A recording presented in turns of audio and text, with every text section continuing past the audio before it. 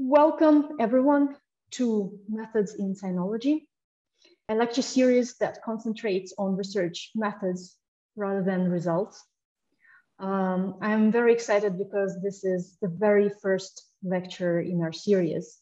And let me introduce the people who are behind it very quickly. I am Mariana Zorkina, and I'm currently a PhD student at the University of Zurich. And I am the founder of the series.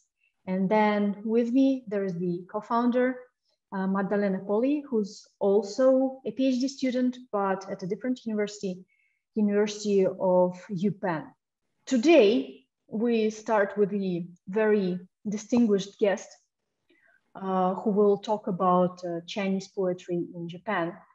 And it is Professor Richard John Lynn. Professor Lynn has defended his PhD thesis on Wang as critic and poet in 1971 at Stanford University, and has since worked and taught in a multitude of universities, including Indiana University, Stanford University, University of British Columbia, University of California, University of Hong Kong, National Peking University, and University of Toronto. He has a very wide range of interests and so many publications that it would take a whole hour just to list the most important of them. So I will just list some of the research topics he has worked on.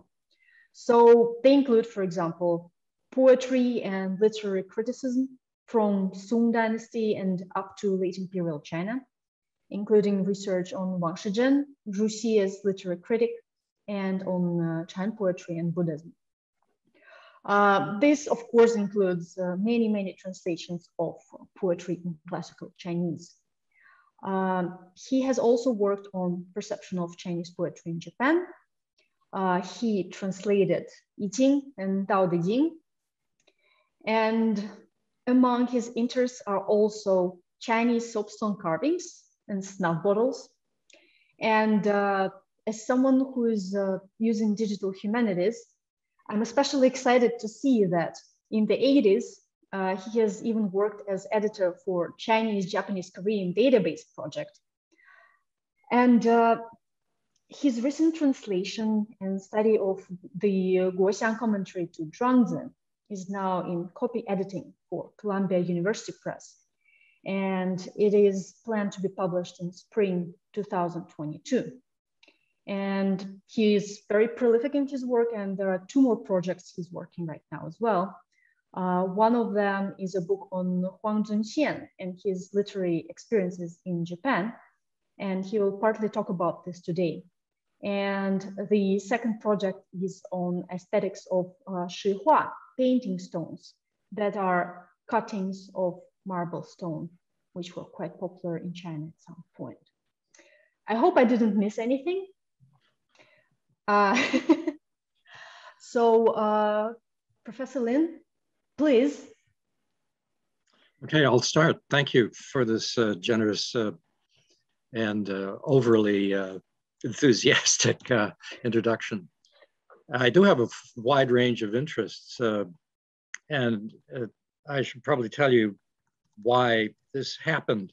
It happened because of a rather ridiculous reaction I had to one of my teachers was F.W. Mote, Fritz Mote at Princeton. And back in the 1960s, he wrote a large state of the field for the Journal of the Association for Asian Studies. And at that point, he said, well, we no longer have to know everything. We now am to the point in Chinese studies, East Asian studies in general, that we can be disciplinary. And we don't have to do everything the way our predecessors have done. And I thought to myself, no, I am going to continue to do everything, which is rather ridiculous. So I wound up working, well, really, as long as something's written in literary or classical Chinese, Wen, you know, I've worked on it. So it's from the I Ching, the Zhou Yi, until here's Huang Zunxian at the end of the 19th century. Well, let's start at with this man. I got interested in Huang Zunxian largely because I was asked to do a review article of Jerry Schmidt's book on Huang Zunxian. It was published back in the late 90s for the journal China Review International. And I was so unhappy with the book, both with Jerry Schmidt's style of translating, which I found to be far too loose, paraphrase in nature. But I was particularly unhappy about his treatment of Huang Zunxian in Japan. And so I got interested in Huang Zunxian because of doing this review article. And I have a list or I rather have a bibliographic source for that in a slide, in a few slides later. Anyway, Huang Zunxian was a very interesting man. And we're also in the age of photography.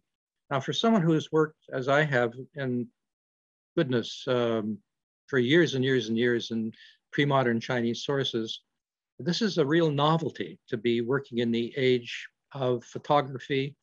And now with the internet and the resources that we have on the internet, the access to such sources that one can get a really intimate look into the world of experience of the people involved in your research project in a way that just wasn't possible.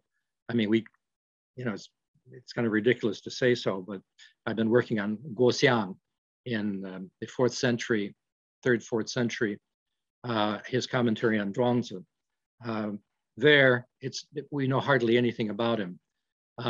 Here with Huang Zunxian, not only do we know everything about him, far too much to handle in a monograph, for instance, and we even have photographs. Here's a formal portrait. Now, there are two basic editions. I suppose this is where anyone should start in working with a poet, is to get a very clear idea of the sources involved and the differences among them. And what are the general sort of areas of interest that the poet covers? Well, in this case, these seem to be, I've extracted these from the translation work that I've been doing with the poems. In those two editions, they're all together 214 poems. And I've so far translated about 130. And these seem to be the categories that he's particularly interested in. And he is interested in this not for necessarily literary reasons whatsoever. As you can see from the list, this is really intellectual history or the history of Chinese-Japanese cultural relations. That's how Huang is studied in Japan, and now for the last generation at least, studied in China. Identification of the Japanese with the Chinese people. All of this was, Huang was a reformer, and he was part of the Liang Qichao, reform movement of the Guangxu era that was put to an abrupt end in 1898 with the palace coup of the Empress Dowager, supported by Yuan Shikai, and that put an end to it in 1898. He was almost, if he were arrested, he was in Beijing at the time, if he had been arrested, he would have been executed along with hundreds of others. Unfortunately, he took refuge in the home of a Japanese diplomat whom he had befriended years earlier when he was in Japan. His collection of poems, and then later his work on Japanese history and the Urban Guozhi, the treatises on Japan, the first history of Japan written in Chinese. The subtext of both was that the Japan modernization movement, the Meiji Restoration, was a model for China and that China ought to follow it. And to convince people of his day, he started collecting poems that he had written that grew out of his experience of his time in Japan between 1877 and 1882. And so the poems are particularly interested in these topics: identification of the Japanese with the Chinese people. We are one people. The long history of China-Japan relations, Japan different, but within the pale of Chinese culture, on both the popular and elite levels, not just Bunjin, Wenren levels, but also popular culture. Chinese and Japanese share a common high culture, of course, which the Siwen, this culture of ours, I borrowed the term from Peter Bowles. He invented the term about 30 years ago by now. And in Japanese, it's pronounced Siwen, or Shiwen, Shibun. I'm getting my languages mixed up, Siwen and Shibun.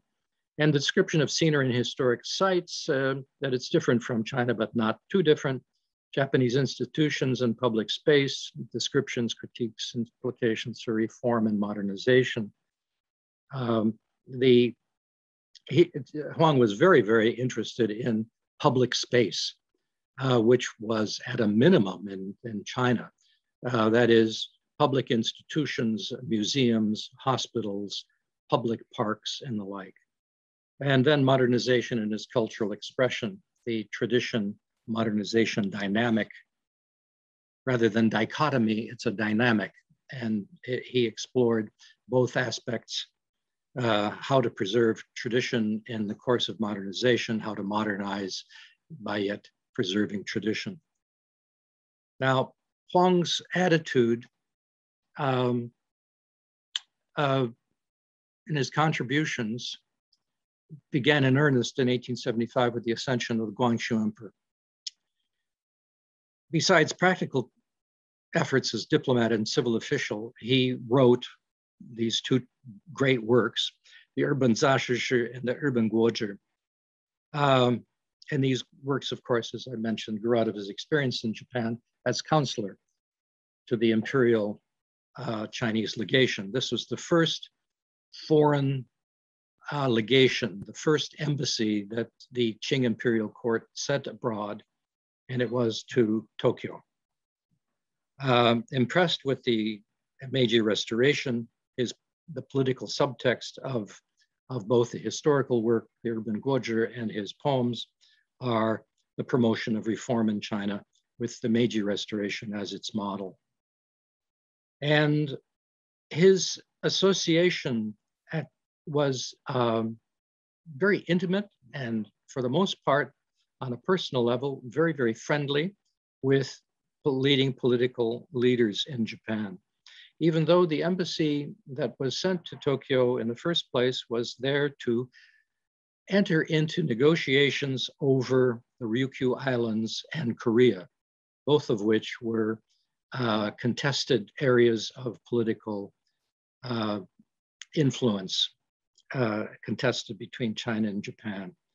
And they were disastrous eventually for the Chinese point of view. The Japanese got their way over both. And Huang's position on this is outlined in a formal essay that he wrote, submitted first to his ambassador, He Ruzhang, and then made its way via channels to the Japanese Foreign Office, that China and Japan should unite together to withstand the pressure of Western imperialism. And they were particularly interested in those days with the threat of Russia, Imperial Russia in the Far East. And well, it didn't happen, as we well know, and there is a tragedy in the making, and eventually it unfolded in that direction. But in the meantime, we had this very friendly Wenren Bunjin circle in Tokyo, in which Huang himself participated, and some of the very highest ranking officials in Japan took part in as well. Now, here are some of them. This is the man who welcomed the Chinese when they first arrived in Japan in late 1877. They came by ship from China, And they first came into Yokohama, which was linked by a new railway to downtown Tokyo, close to the other embassies, the Imperial Palace, and the Japanese official buildings. They tried that for a while, and this was a man who first met them and became quite close friends with Huang Zunxian himself. And these photographs of these Japanese figures are quite interesting. The one on the far left here, this is the same man, aging as it goes on. I could probably have tracked down a photo of this man in his old age, but anyway, here is as a boy, actually, when he was a court page or something at the imperial court. This is before the restoration had occurred, and his father was a high-ranking official in the court of the imperial court. The Chinese emperor, or the Japanese emperor at this time, was in Kyoto, in Jingdu, not in Dongjing. Dongjing was still Edo, Jianghu. He then participated in the restoration and eventually wound up as a very high official, chief secretary in the Foreign Office. Now, I've got all of this information about the negotiations, and what's important is that there was a clear distinction between his relations with his Japanese guests on a political or an official level, distinguished from his personal relations. His non-official relations were extremely cordial and mutually rewarding. And then the works. But before we get that, a word about this whole project.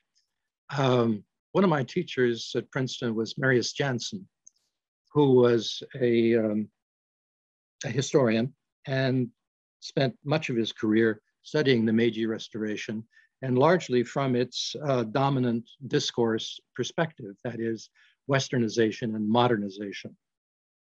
He thought that Huang Zunxian and the people he associated with on a personal level, it was sort of a dead end. They didn't go anywhere. They were the kind of cultural conservatives who were more interested in preserving tradition than in advancing the progress of modernization and Westernization. So this, in a way, is a study of a sideline or a marginalized aspect of history. It's certainly not the main theme of Meiji Japan studies. Nevertheless, I think it's important because it reveals some very, I think, poignant experiences of intellectuals who were interested in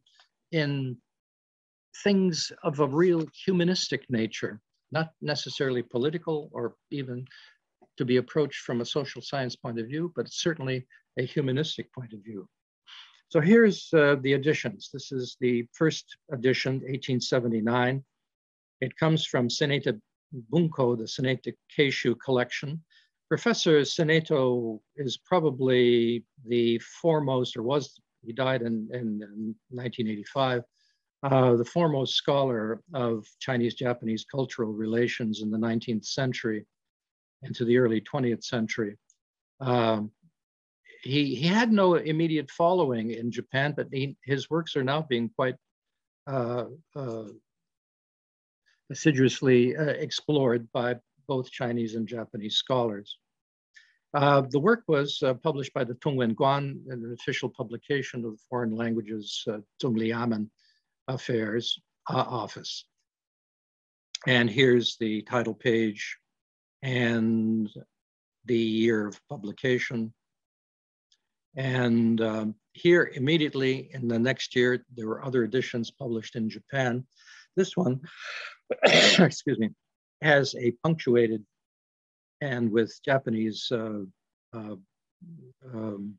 reading notations, how to read it in Japanese word order, which I have never learned to do. I thought it's just crazy to turn classical Chinese, literary Chinese into Japanese word order, it seems to be a very difficult and roundabout way of doing it. But Japanese works were done at this time.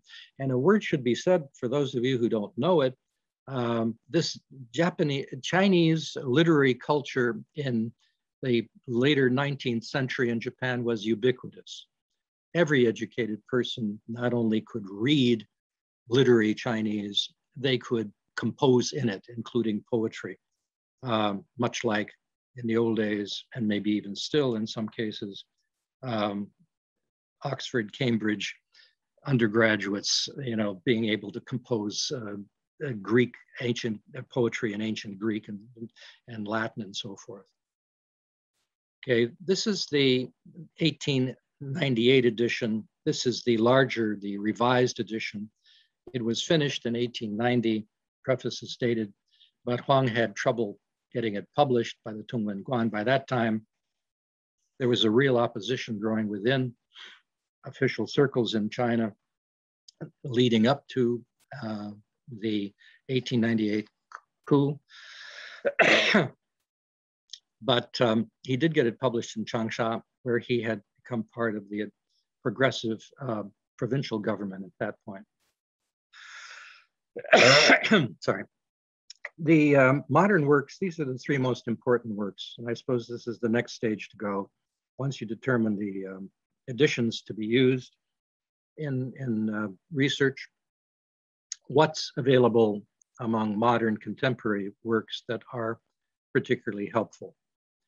This edition in the Zunxian Shijie Zongshu series is published in 1985. This includes a punctuated, simplified character Gentizi version of all the poems, the 200 poems in the, there are 154 poems in the 1879 edition. There are 200 poems that, and then overlap, of course, a great deal in the 1890 edition. And in addition to that, the Guangzhu, the expanded commentaries, what this means essentially is a correlation of the commentaries that Huang wrote to his own poems included in the 1879 edition with the similar entries, which are much larger sometimes, in the Urban Guozhi, the history of Japan that he also wrote. Sine Takeshu and a collaborator, Toyota Minoru, published a complete translation of the 200 poems and the poems that were not included in the 1890 edition, but were in the 1879 edition. All of them are there. And this has gone through many printings. It's still in print in Tokyo, the Heibansha, which is one of the largest Japanese publishers. It was first done in 1943, during the war. And more recently, beginning in 1995 and continuing to this day, is a group at Kobe University, Shanhu Dashi, Kobe Daigaku, a group which consists of both Chinese and Japanese scholars who work at the Department of Chinese Literature in Kobe University. This comes out in installments published in a local journal published at the university, Weiming. I suppose they got this from Weiming Hu, which is on the Beida campus, of course. Not yet named, waiting for a name. Anyway, I find that very helpful too. These are the three works that I use as secondary literature, helping me in my work. Now, this is how I got started in the first place, the review article of Jerry Schmidt's book. And then I wrote various articles which associated Huang Zunxian with both movements in China and Japan and cultural intellectual history. And finally is the work that I'm doing now for Oxford University Press. It's in their new translation series of classical Chinese works. I'm particularly happy with the Royal Asiatic Society. They gave me an award for this. It was rejected. I was part of a conference at Rice University in Texas, in Houston, in the journal Nanyu. It was rejected because it wasn't theoretical enough. Anyway, I decided, oh, I'm not going to change anything. I'll try to publish it somewhere else. So I took it to the Royal Asiatic Society, of which I am a member, and they published it in 2007, and I won the prize for it. So much for lack of theory. Now, let's go on to some general considerations about translating Chinese poetry. This is almost archaeological. It's, you know, from the 1970s, 77 and 78, how long ago this was, though to me, of course, it seems rather recent. There was an exchange in the Journal of Asian Studies between May 77 and August 78, involving three people, Jonathan Chaves, Ed Schaefer, and me.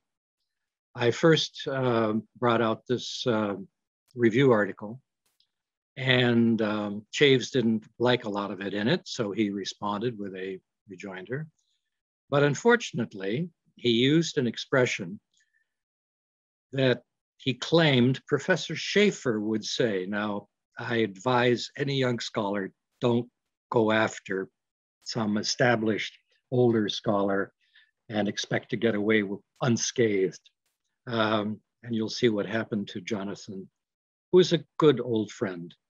And Schaefer, Ed Schaefer, was a colleague when I taught at UC Berkeley briefly in the 1990s. Anyway, this is how it eventually evolved, this exchange. I complained about Chaves' translations being too much of a paraphrase and that he ignored the grammar. Well, this set off a controversy, largely along these lines. I'm not going to read this.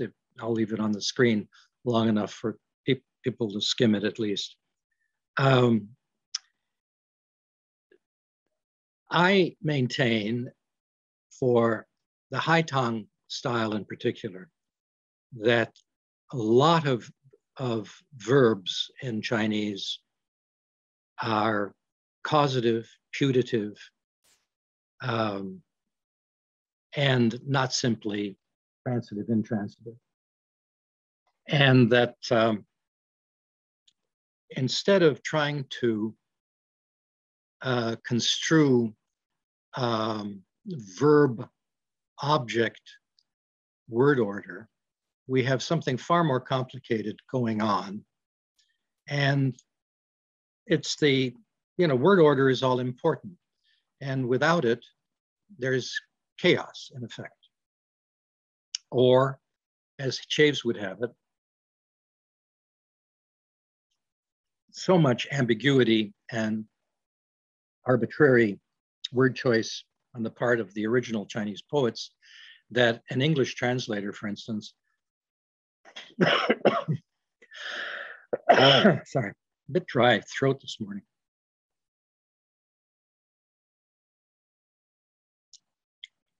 That it's so arbitrary that an English translator can rearrange the word order any way that he feels is right. And Chaves has done this largely his whole career with usually rather good results. But he's very sensitive to this, and he argues about it. He has argued about it for most of his career, not only with me, with Schaefer, but with other people as well. Anyway, here is the essential issues involved.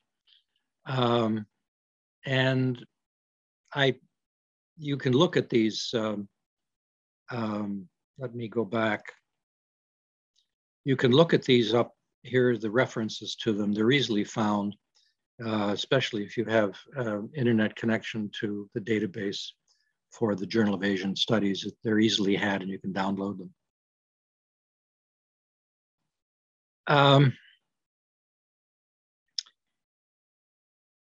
This is where he starts to argue with Professor Schaefer and claim that Schaefer if we follow Schaeffer, in fact, we end up with a truly, too many causative verbs that result in bizarre readings. I don't think they're bizarre at all. I think they're often mostly rather interesting, far more interesting than what he does by rearranging it into a rather more, what would you call it, vernacular narrative style of translating. Now, this is Schaeffer's response.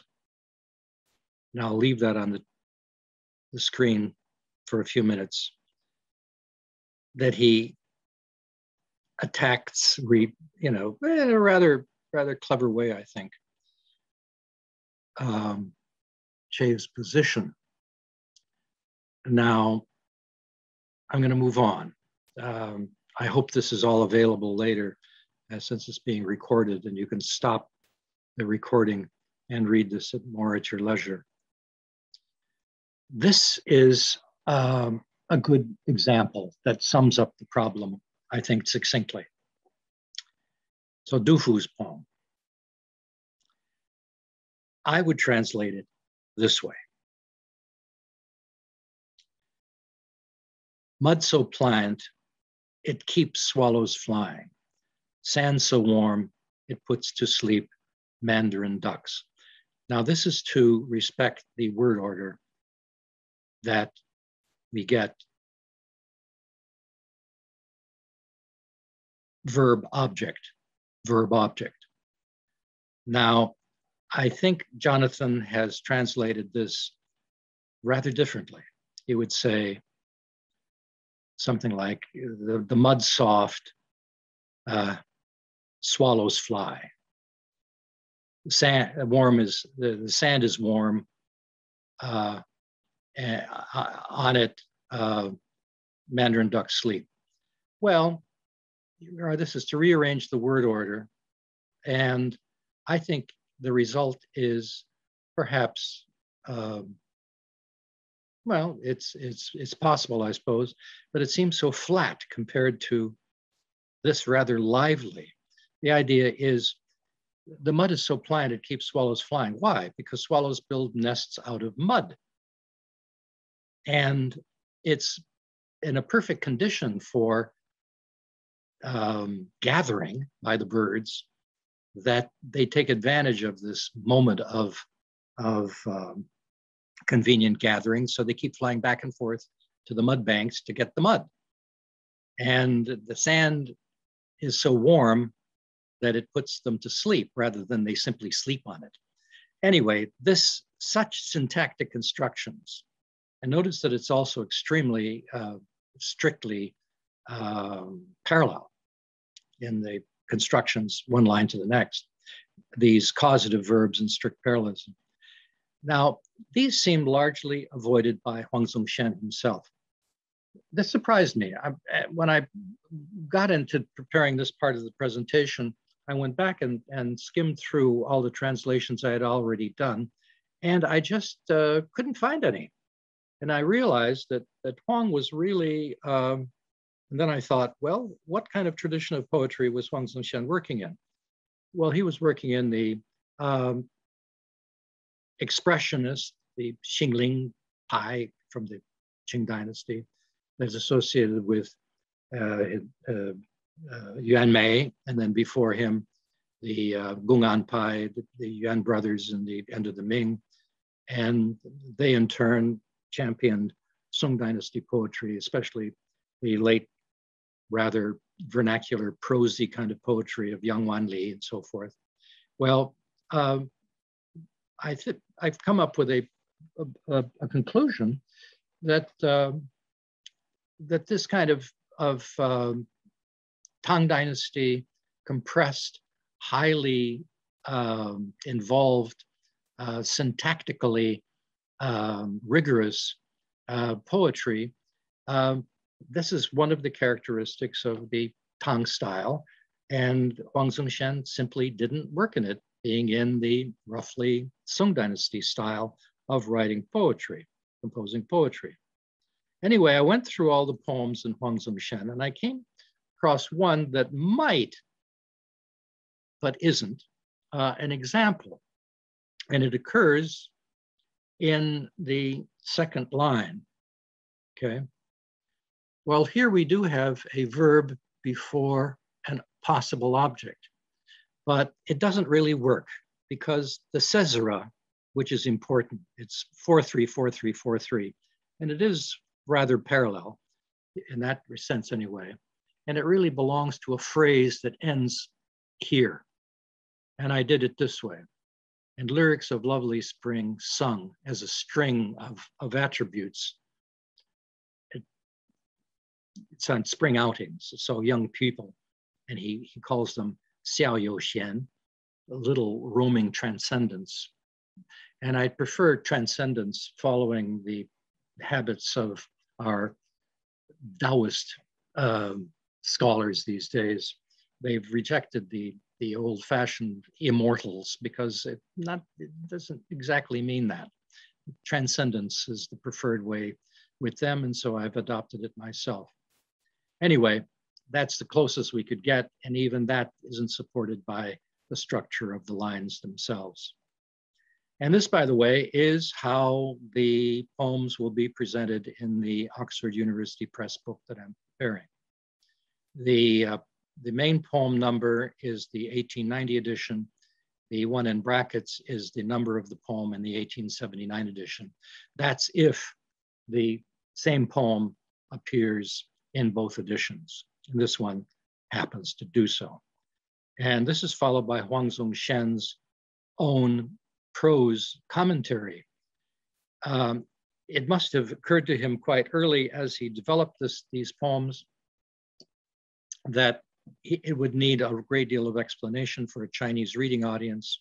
This one doesn't necessarily, but many others do, because they contain Japanese place names, personal names, references to Japanese history, all of which would not have been familiar to his contemporary Chinese audience, for which the poems are, of course, presented.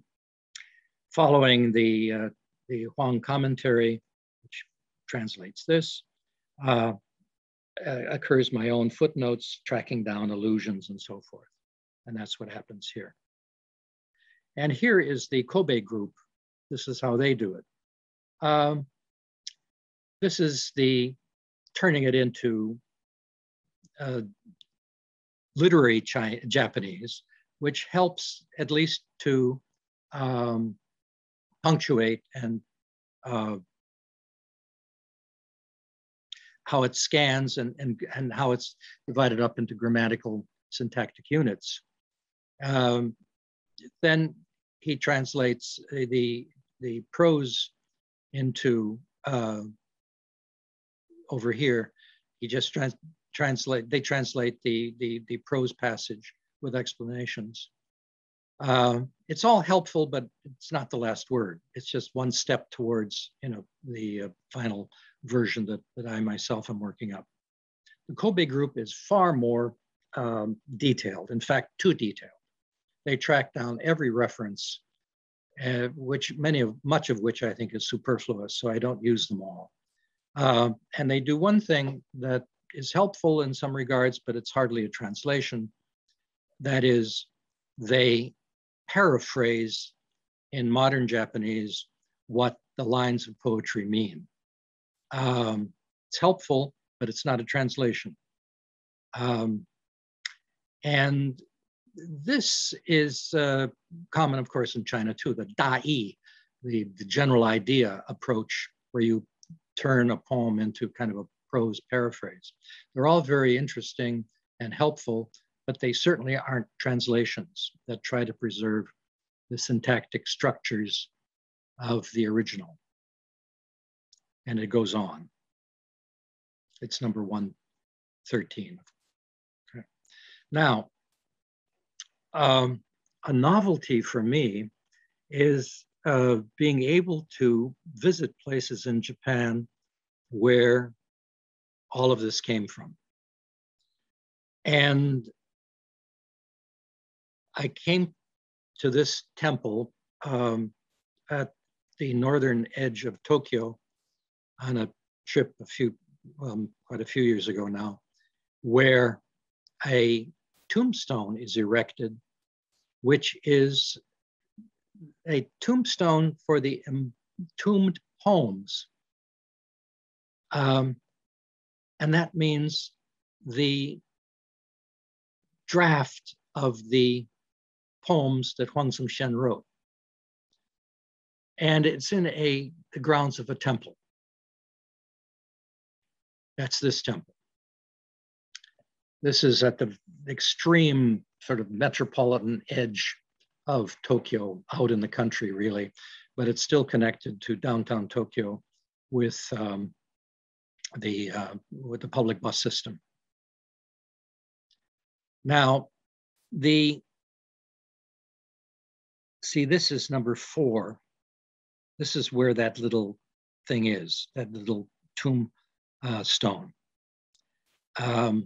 And it's there because of the man whose tomb is here, way in the back.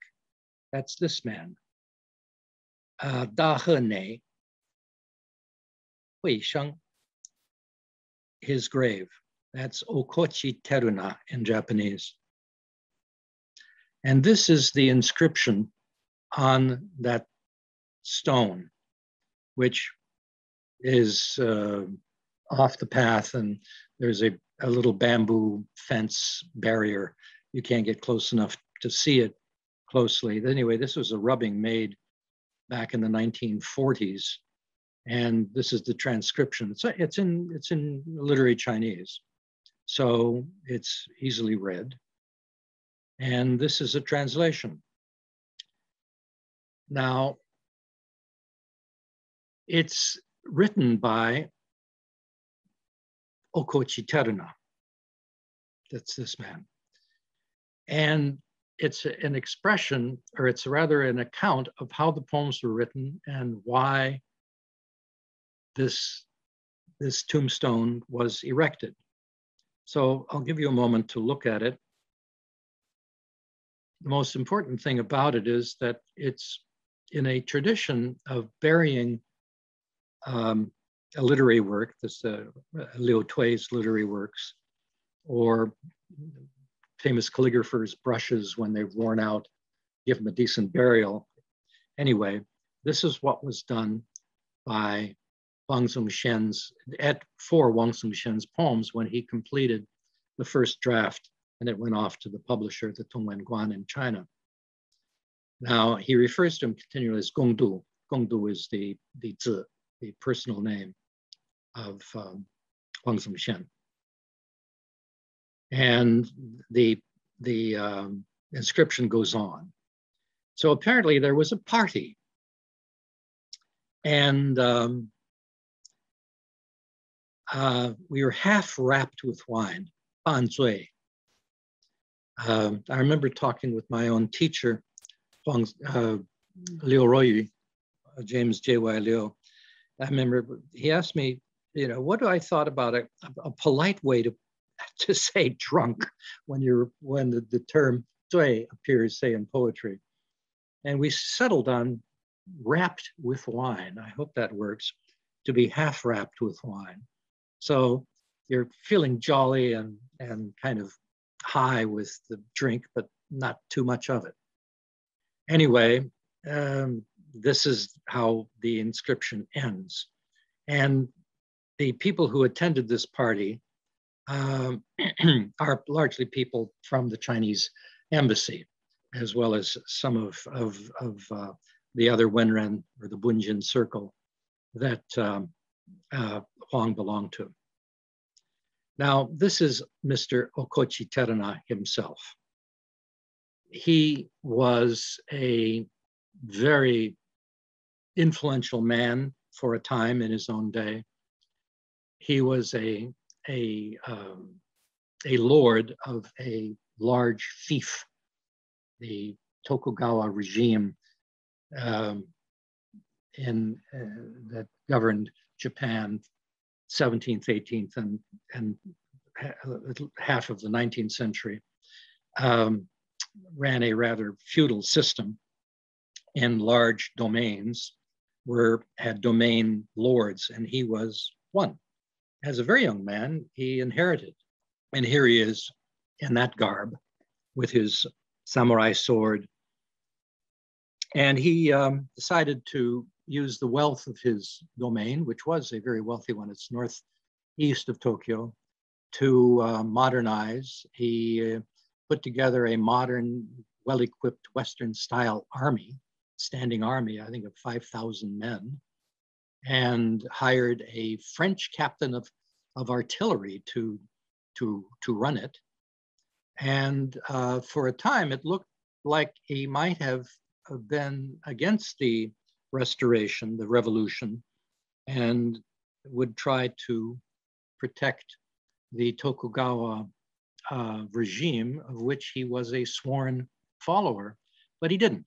He threw his lot in with the reformers, and briefly became head of the new Meiji government army. Here he is in a military uniform. And then he becomes a Chinese-style scholar. When he was the leader of or the head of the fief, he had an income of 10,000 bushels of grain, of rice. After the restoration and all these domains were turned into provinces, he was like the other leaders or the domain lords, they became governors. And his salary was 500 bushels. And he decided it was not worth it. Now, this other photo is his son and his wife, a photo taken in the 1920s. And Okochi Kiko is important in this story because he knew about the massive hitsudan, bitan, brush talks that his father had kept, recording all the conversations and describing the experiences over about 5 years, which included Huang Zunxian. These have all been published recently in China. They were preserved in the rare book collection of Waseda University in Tokyo, but they had been preserved originally after this man's death. He died in his late 30s of alcoholism. He was a terribly bad drinker. And he died in 1882, the year that Huang Zunxian left Japan for his next posting in San Francisco as consul general there. It's almost as if he had nothing else left to live for, because he had such an intimate cultural relationship and friendship with Huang Zunxian. Anyway, he had kept this enormous drove. It's 10,000. It's what is it? Eight huge bound volumes. It's here on my shelf. I can't see it. It's in the corner over there. There's about 10,000 pages of this stuff on the backs of menus, scraps of paper, all sorts of things. Anyway, these were preserved out in the temple.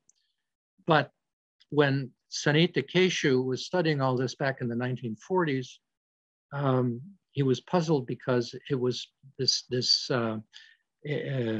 stele inscription, inscribed stele in the temple grounds said that on the banks of the Sumida River. The Sumida River isn't anywhere near this temple. It's actually in downtown Tokyo. And he went actually to visit the son of Okochi Terana, Okochi Kiko, and asked him about it. And he said, yes, that was here in our garden. But when the house was destroyed in the 1923 earthquake, the Kanto Great Earthquake of 23, where much of Tokyo burnt down as well as being destroyed. That's the one where Frank Lloyd Wright's Imperial Hotel survived, where everything else fell down all around it. And then the developers tore it down anyway in the 1960s, late 60s. That's another story entirely, of course. Anyway, he said, well, it used to be here, but we moved everything out to the temple where he's buried. And by the way, I think there's a lot of his old books or something out there too in the storage room. So Sine Takeshu went out there during the war years. It took him hours to get out there, and found that there was indeed this huge pile of stitched volumes, satsu in Japanese. But many of them were moldering away and being eaten by bugs and whatnot in a very damp stone storage place. And I've seen some of this in the original. I saw they're all preserved in Waseda University. And it's interesting that many of these pages are bug-eaten around the edges, but the main part of the page is intact. And that was because a big leaf of tobacco was placed between the pages, and that fended off the bugs and preserved it. Anyway, he took all this stuff back, and he was a professor of history at Waseda University in those days, and and it's preserved there and now published. Now, when the Chinese first arrived in Tokyo, they arrived and they stayed. They thought they could conduct business from the ship they came on in Yokohama Harbor and commute by the new railway into Tokyo. Well, they gave up that idea because it was too time-consuming and inconvenient. And so they moved into the Yuejie Zunxian, the Gekkai Soyin, the Moon Realm monks' quarters. And that was in the precincts, the general belongings of the great Pure Land Buddhist temple, the Zhongshan, the Zojoji in Shibaku, which no longer exists. It's Minato-ku now, Hanganku, the harbor district. Anyway, this is a contemporary photo of the late 1870s. Really, it's out in the country there. And this is another shot from an angle. And this is the main temple from a 1901 map. And this is the main, the Zhengman right here. And their residence was over here, the Chinese embassy. But it's now, by 1901, they sold off land for a factory.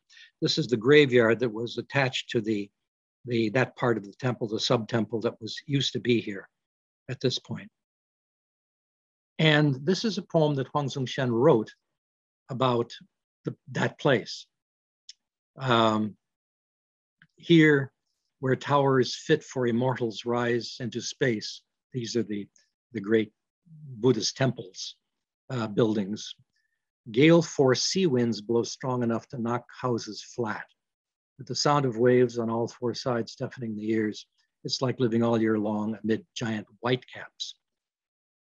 Well, and then he goes on in his prose, much rain and especially a lot of strong wind. The place I live in is constructed with glass on four sides, so when the wind starts, it rattles and shakes. It's like being on the open sea. That one's heart thumps with alarm. Well, we went there. The temple is still there. All the land outside it has long been turned into something else. Most of them are official business, government buildings. But it's a long, long way from the sea, from Tokyo Bay, because of the landfill overall the 20th century. And it's quite far from the ocean now, but then it wasn't. The reason why Huang was sent in to find a place for the embassy to move to, and he found this, I'm not sure of the mechanisms involved, but this isn't the first time it was used for a foreign embassy or legation. The British had used it during the Bakufu or the Tokugawa regime era of the earlier 19th century for several years as their mission. And so it was already, there is already a tradition of using it as a rental for foreigners. And this is an 18th century map of it. They are over here on this edge, over here. But this neighborhood was particularly important because it was a neighborhood in which several important members of this literatus circle lived. In particular, this man. He was a scholar, a kangaksha, a hanxuejia, a prolific author, and he lived very close to the embassy. And he, it's interesting that these Japanese literatus people, after reading Chinese books, having a classical Chinese education from childhood on, had never seen a real Chinese literatus. And there they were, right on your doorstep. And so they all started visiting, bringing treasures of Chinese culture with them, paintings, statuary, and so forth. Anyway, this was an important friend of Huang Zunxian who helped him read Japanese historical sources, which he needed as background for poems he wrote about Japanese history. And notice how Chinese his name of his residence was an allusion to a Baizhui poem. And they put together this collection of poetry, which I will allude to and perhaps translate a little bit of in the introduction to the book. This is an exchange of offer and exchange, Wenda poetry, between the Chinese from the legation on the one hand and the Japanese, their Japanese friends on the other. And it's quite poignant. I translate it as just time for a laugh. I think they realized how ephemeral their time was together. And here are the people involved. Here is the president or the ambassador himself, He Ruzhang. This is the vice ambassador, Zhang Sigui. Shen Wenying was the third member of the legation, and Huang Zunxian, the counselor. And then these others are other people working at the Chinese embassy. Whoop. What happened?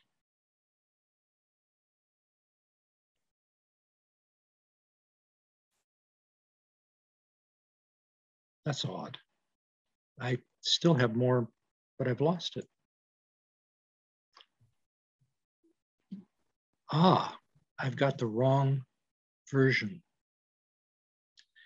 Well, I've gone on for about an hour. Perhaps this is a good place to stop anyway. And some observations back, let me back up some more about generalities, since there are a few things I remember that I had forgotten to mention when I was at that point.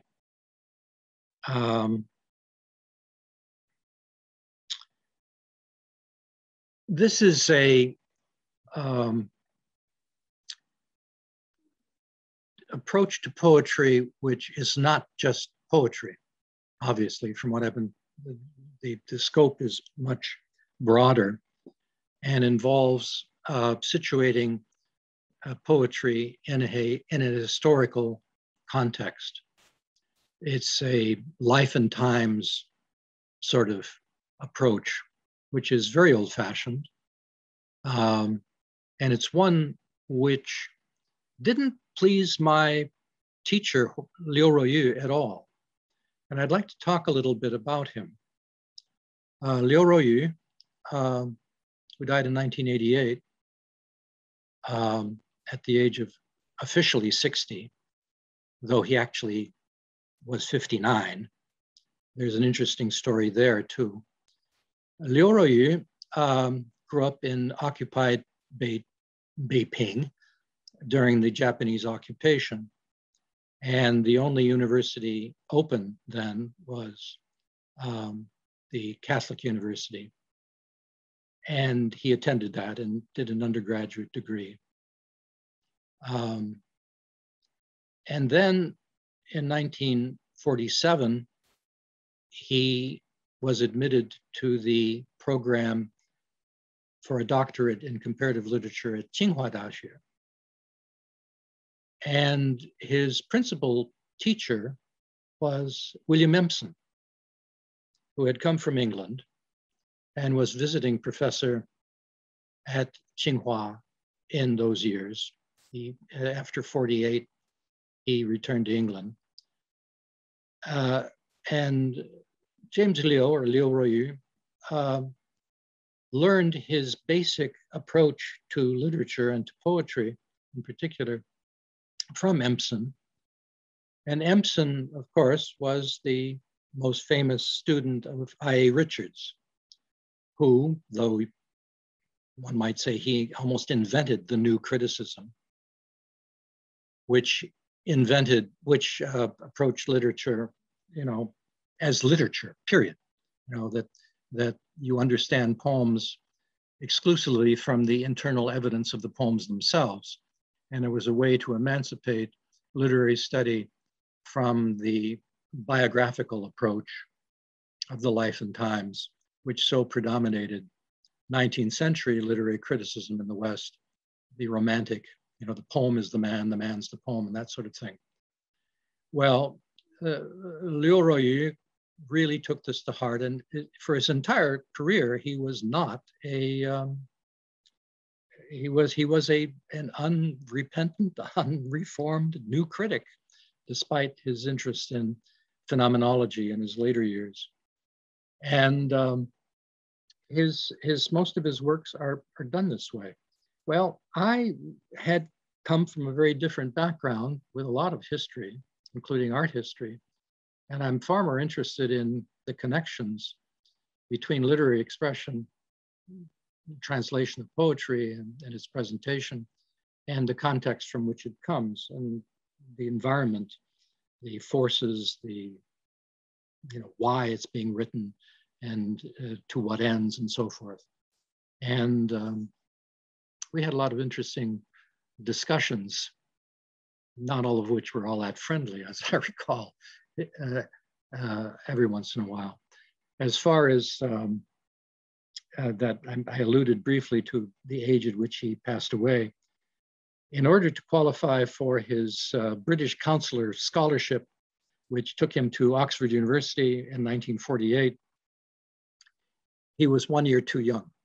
So he actually forged papers proving that he was a year older than he actually was. And so he was stuck with that false birth date information for his whole life, and he died that way. I suppose now it doesn't make any difference whatsoever, and it's hardly a confidential piece of information that means anything to anyone anymore. But he confided that to me once. So I do intellectual history, sort of philosophical context, as well as translating poetry as poetry. And I thought I'd set the record straight at that point anyway. So that's the one sort of backup thing I wanted to talk about. And perhaps now we can open up discussion in general. Thank you, Professor Lynn, for your interesting presentation. And I just want to remind everyone that this is a project made by 2 PhD students. We do not have any funding. It's all based on enthusiasm and love for research and love for education. So our lectures also come without any money paid, just to be able to share their knowledge. So thank you again for the help of Professor Lynn. And now, if anyone has any questions, you are free to raise your hand using reactions or to type in the chat, and I will give permissions to unmute yourself and we will invite you to talk in a second. I saw there was someone was showing that they want to talk something, but I can't find the hand anymore. If you allow me. In the very beginning of the presentation, you mentioned that in Japanese sources, they would use classical Chinese, but then they would change the word order to make it closer to how they would speak in Japanese. So is it hard for someone who only knows classical Chinese to read such sources? And if it is, like, is there any way to start with the topic? Well, I have several general observations. For people who already know how to read Chinese, it's extremely quick, and I'd almost say easy to learn to read modern Japanese. As part of my odd career, for 10 odd years in Palo Alto, California, I had a business called Corporate Asian Language Training. And I taught courses in Japanese to, among other people, the Hewlett-Packard laboratories. And a lot of people from China, from Hong Kong, Taiwan, worked there as engineers and research scientists and so forth. And the Chinese in my classes learned to read Japanese very quickly because the kanji, the Hanzi, with a few odd variants are the same. And much of the vocabulary is the same. And I recommend that people try to do this who have a Chinese background, because there's it's especially important for non-Chinese people like me who struggle with learning how to read these things. You know, we didn't get taught, you know, the Chenzi Wen, the Sanzi Jing and so forth as children. You know, I started Chinese when I was almost 3 days short of my 21st birthday. And I've been working at it ever since. It's very helpful to people like me, more so perhaps than native Chinese speakers and people with at least a good component of traditional Chinese education. I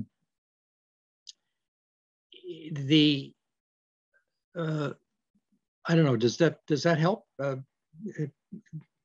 Or what I had up on the let's scroll down. For instance, this is a Japanese, more or less pre-modern classical Japanese translation of the line above it. And what it does, these if you're not familiar at all with Japanese, the kana, the jameng, the syllabary, the Japanese syllabary elements. I remember when I was teaching Japanese to Chinese at the Hewlett-Packard labs years ago, do we really have to learn those funny things that are the squiggly little marks in between the Chinese characters? And I said, well, that's where the grammar is carried, where, you know, where it's either an affirmative or negative. It's either a statement or a question. It's either a, you know, present or a past tense. It's, you know, it's, if it either says, if you do this, it'll blow up. If you don't do this, it won't blow up. You should know the difference. And so they started taking this seriously. So, you know, you have this, in effect, attempts a grammatical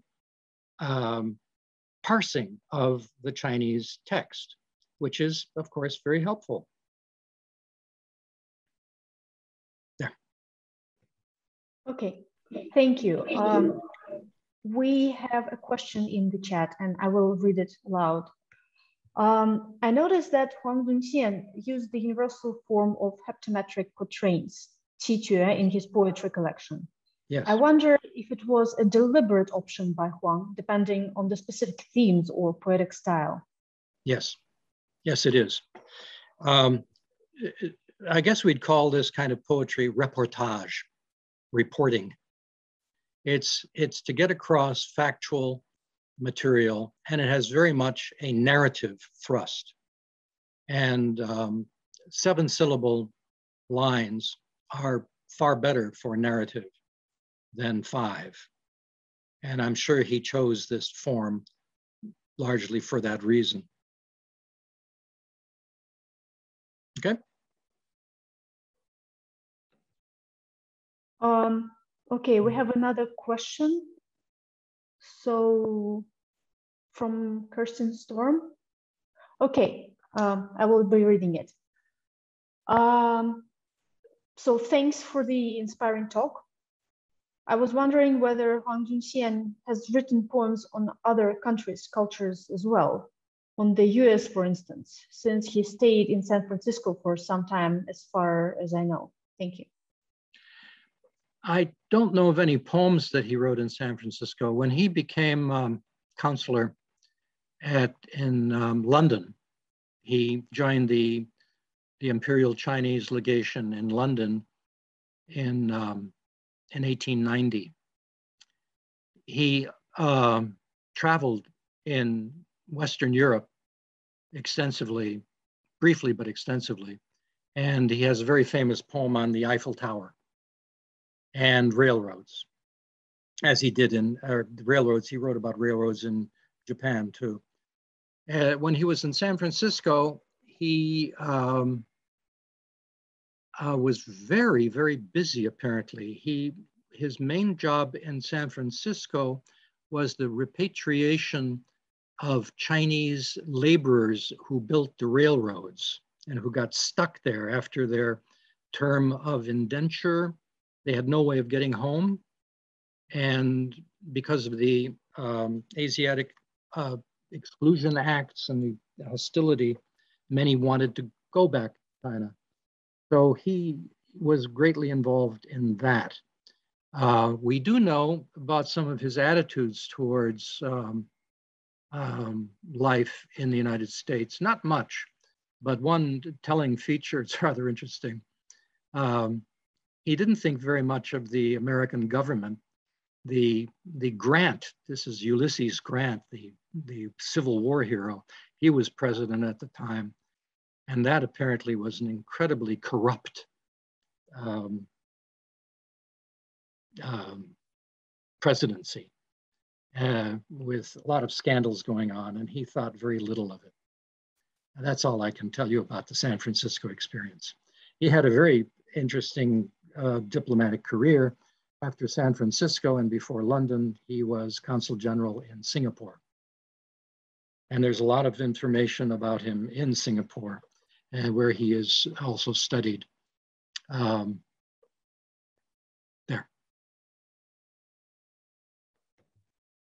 Okay, thank you. Next question. And I was actually about to ask something very similar. So wonderful lecture, thank you.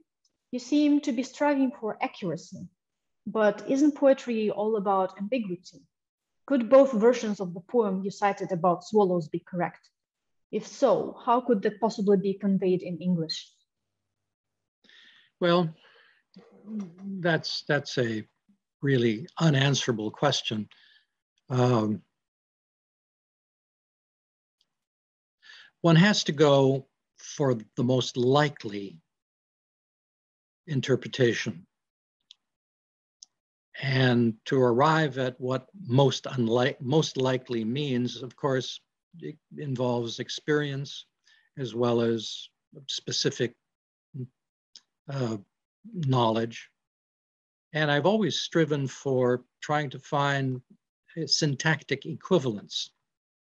You can't write English poetry, English translations using Chinese word order, even though the two languages share a common feature of subject, verb, object. That's the basic type of word order. Nevertheless, there are other features of grammar that separate the two languages completely. But there are ways of construing translations that involve searching for and one hopes finds syntactic equivalence. And you have to work at the most likely. And otherwise, what do? You put down two versions of every poem you translate? That sounds kind of silly. Which ones, and it must be subjective judgment in the final analysis of the translator. Does that help? That's at least, it's an opinion. It's hardly a definitive and authoritative answer, but it's an opinion that I've firmly believe in. Yes, thank you. It's very interesting because maybe not many sinologists in the West are aware of this, but there was this huge debate about the same topic in Russian sinology. And there were those who were advocating for complete accuracy and grammatical accuracy.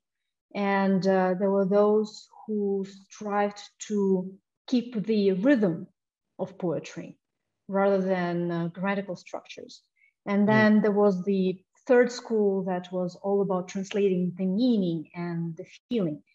And as far as I know, it is still very big. So there are a lot of people who choose to translate meaning, possibly not paying attention to grammar or some intricacies, but to the bigger picture. And I was wondering if the goal of the translation might be important for the way one translates a text.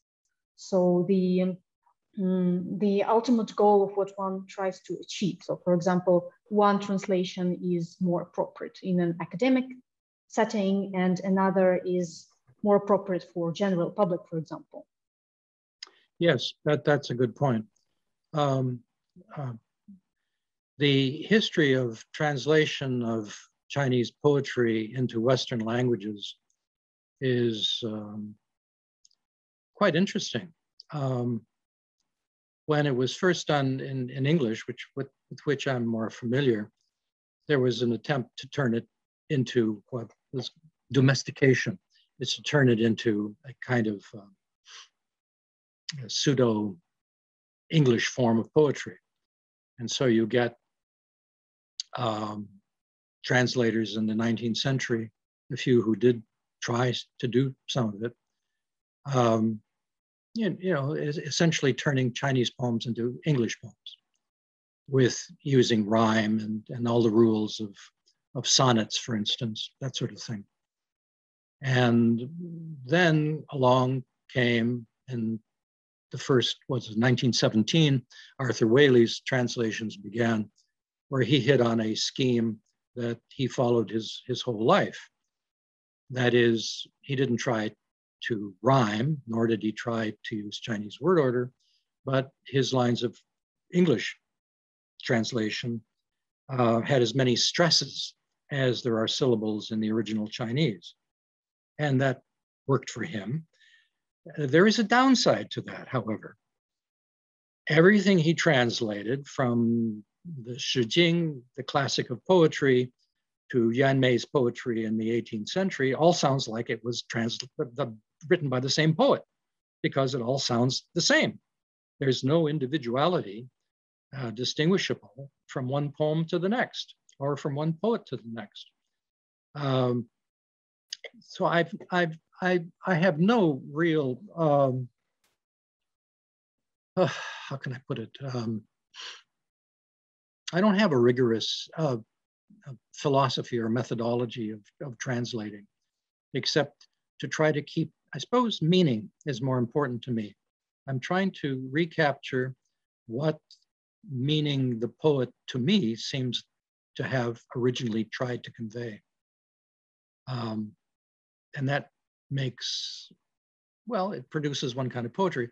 As far as what kind of audience you're writing for, I just concluded a long essay on the reception of Lao Tzu in the West, starting with the Jesuit missionaries in the 18th century, through the Contemporary for a volume published by Springer and edited by Liu Xiaogan, who is now professor at Beijing Shifan Daxue, though he is usually at Xianggang Zhongwen Daxue. Anyway, Professor Liu, thanks. It's a good essay, and it'll be published probably in the coming year.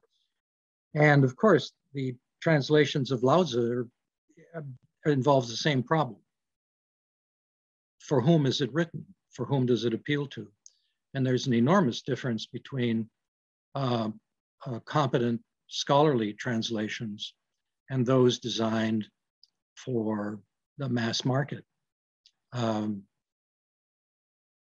it's the same set of issues. Of course, you get, there are more than 1,500 translations of Laozi into non-Chinese languages, other languages. 1,500. That's second only to the, the Bible, the Old and New Testament. And there's 500 and some so-called translations into English alone, most of which are supposedly translations, but they're by people who can't even read Chinese. They are just reworking something to appeal to kind of a mass market. And many of them are bestsellers, which for scholars, it's kind of irritating. There. Okay, thank you. I believe we have no more questions, and we have also run out of time. So I propose we end here. And I just want to... May I just say one more thing? Mm-hmm. This presentation next week will continue, and it'll be more specifically addressed to the actual poetry. So I have lots of poems to present and show you strategies of translation and so forth.